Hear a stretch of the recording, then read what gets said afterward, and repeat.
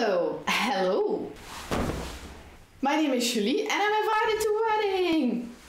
So I'm going to turn this piece of fabric, it's 3 meters by the way, into a lovely guest wedding dress. So here we go. And here is the dress. It has a cowl neckline, a wavy skirt with a high slit and a corset-like back. I'm going to start by showing you how to make the pattern for the top, for the cowl neckline and the corset back. I am the kind of person who saves money whenever I can. So for pattern paper, I'm using the paper that we used to protect our floors when we painted our house. So I pasted 2 of those together and this is big enough to start making the pattern. As a base for the pattern, I'm going to use a t-shirt that has a good to a large fit and I folded the sleeves inside. And now this is very important. I'm going to flip over the neckline because you don't need this for the pattern. And then I drew the shape of the t-shirt onto the piece of paper. This is step 1. For step 2, I took the fabric and I decided what depth or length I wanted the cowl in the neckline to have. I swifted this around a little bit in front of a mirror and then I decided on 47 centimeter or 18.5 inches. And now I'm going to add this to the pattern.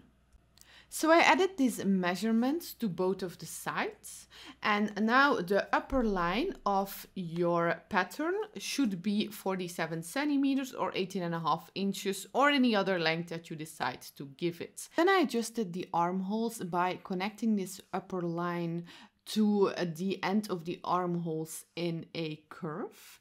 And now I'm going to cut this out, but I will not cut the upper line yet because I'm going to flip this over and I'm going to copy the armholes again, connect them with a line and cut this out. You need to do this to make a good cowl neckline top. Why will get clear in a minute. Before I cut the pattern out of the fabric, please say hi to this very cute dog by leaving this video a like and saying hi and how cute he is down below in the comments. Next, I placed the pattern on the fabric and I'm going to use these beer glasses and beer bottles as weights as I'm too cheap to actually buy some.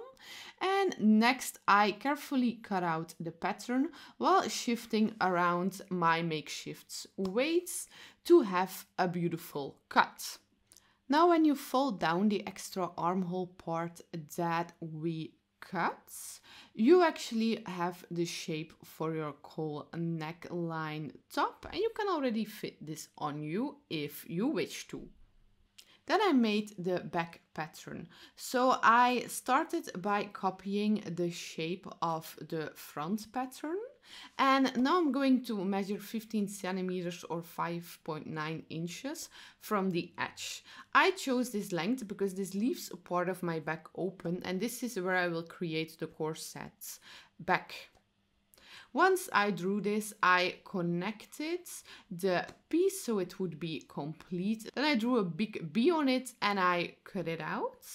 And I'm going to do the same as for the front pattern. I neatly placed it on my fabric. I used the same weights and I cut this out. Be sure to cut this in mirror image so you have 2 matching side pieces. Then I pinned the extra fabric we made at the armholes down. This makes it easier for me to add the back pieces to the front. Next, I added the back pieces to the front. I sewn this twice with a simple straight stitch. And here you have the top part. To give the top part a neat finish, I first ironed it flat and then I folded over all of the visible edges. And I'm going to sew this with a simple straight stitch. This creates a neat finish. And now we need to make some straps to make this cowl neckline cool. I'm going to make these straps by cutting a big strap that is 8 centimeter or 3 inches in width and a meter in length. Now, if I could do this again, I would make this 1.5 meters, because I really thought at the end that I could use some extra length on the straps. So I would advise you to make them as long as possible, because it's easier to cut them off than to add them on. So I carefully cut this strap, and now I'm going to fold this in half and sew a straight line 2/3 of the edge of the strap. And now it's time to turn this around to create this into a beautiful thin strap. I did this by pinning a safety pin onto the end, and I'm using this to guide me through the strap. This is quite tedious work, so I advise making it easier by listening to a podcast or watching something you like while you do this. Now I'm going to pin down that extra armhole piece that I added. And I'm going to slide the straps on the upper edge of this and sew this with a simple straight stitch to make the cowl neckline.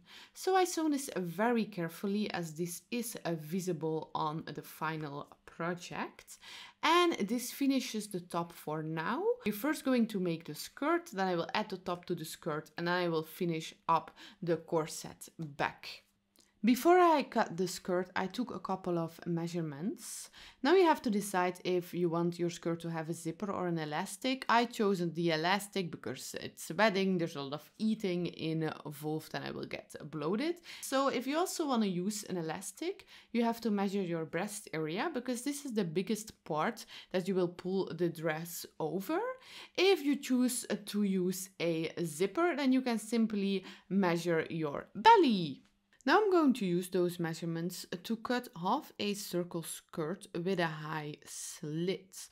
So you take the measurement and you divide it by 3.14 or pi. Now I'm going to add 10 centimeters or 4 inches to this. This will give you room to create the slit. This measurement will form the little circle. Now I'm going to take the measurement of the little circle and add my desired skirt length to that. And this will form the big circle. Then I took a piece of tape and I used the weights to draw the little and the big circle onto the fabric.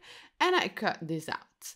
And here you have my half a circle skirt that is big enough to create a slit. I first zigzag stitched around the edges of the skirt to prevent them from unraveling in the washing machine. And now I'm going to fold over the sides of the skirt and sew this so they look neatly finished, as they will be visible on the final project. If you have chosen to add an elastic, you will have to measure the part that the elastic will shrink before you can continue. So I did this by retracting my waist area from my breast area, and I put a pin here. Then I fit the skirt and I decided where I wanted the slit to be, and I pinned this in place. Then I simply unpinned the pin in the back, and this way I could take it off. And then I sewn the slit closed on the top with a zigzag stitch. And here you have what the skirt looks like now. I can easily put this on because the elastic is not in yet. And here you have the skirt and the slit. Then I cut the elastic 1/3 of the back of the skirt, and for me this one was a little bit too wide, so I folded it double and I zigzag stitched it to make it smaller. Next, I pinned the elastic to the back of the skirt, and I'm going to sew this also using a zigzag stitch. Make sure when you do this that you pull the elastic out completely while you sew it. Now the skirt has an elastic inside, so I put it on to make sure that it had a good fit. Now I'm going to finish up the skirt by flipping over the elastic and also the rest of the skirt. And I sewn this with a simple straight stitch, and this finishes off the waistband of the skirt and also the skirt. Now all what's left to do is to add the top. Before I attached the top to the skirt, I added fusible inner facing to the edges. And then I folded and sewn this. I did this because I'm going to add the belt loops to these and I wanted it to have some extra security. Once this was done, I pinned and sewn the top to the skirt. Make sure that the part that is open in the back is also the part with the elastic in the waistband. Now it's time for the last step of this project, adding the belt loops, which will create the corset-like back. So I started by cutting a big strap, then I folded it double, and in the same way as I did for the shoulder straps, I sewn in the middle, and then I turned this around with a safety pin, and I ironed this flat. Now I'm going to cut this strap into pieces of 8 centimeters. I think that's somewhere around 3 inches. Then I folded these pieces in half to create the loop and I secured the end with a zigzag stitch.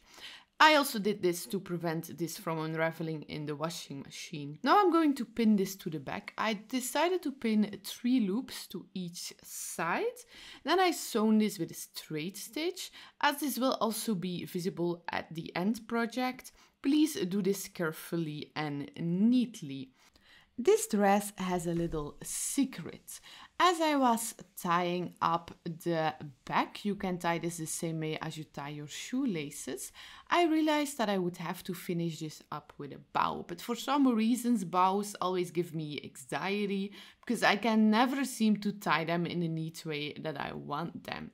So I decided to add 2 extra belt loops underneath the waistband. What this does is that it gives you an opportunity to knot them, but to hide the knot, so no one can see it. And that was it for this week's video. Thank you so much for watching all the way until the end. I hope that you learned something. If there is anything that I can learn from you, please let me know in the comments below. Also, English is not my first language, so if you hear me make some mistakes, also feel free to correct me, as this can only help me learn. In case that you are curious on how I wore the dress, the theme of the wedding was a white, green and gold. So I added golden shoes, golden earrings, I painted my nails gold and I added a golden scarf. I had a white blazer, but it was so hot that I did not need it. And I also had these handy golden foldable flats with me, what my feet were very thankful for after a night of dancing. Okay, thank you so much for watching. Bye!